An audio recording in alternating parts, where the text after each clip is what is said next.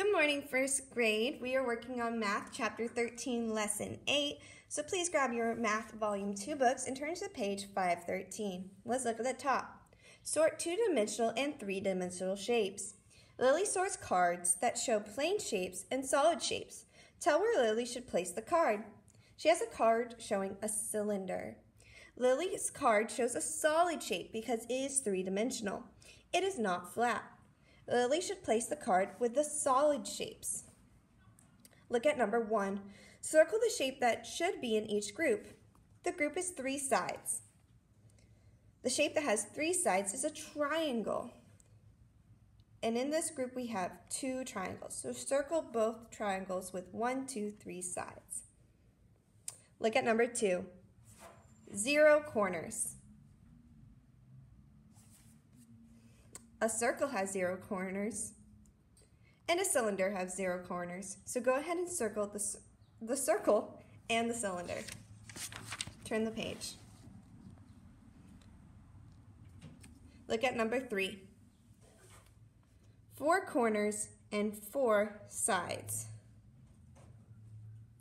What has 4 corners and 4 sides?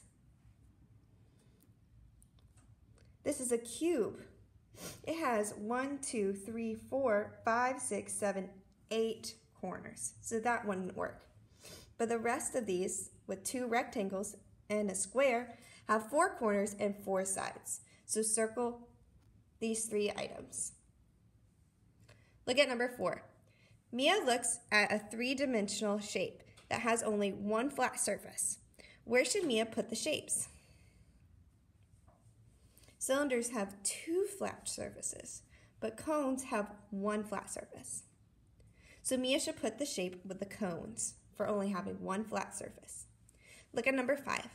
How are the squares and cubes the same? How are they different? Well, squares and cubes are similar because the cube's flat surfaces are squares, but the square is a plane shape and the cube is 3-dimensional. Go ahead and do page 515 and 516 on your own. The answer key will be posted in LMS. Thank you, first grade.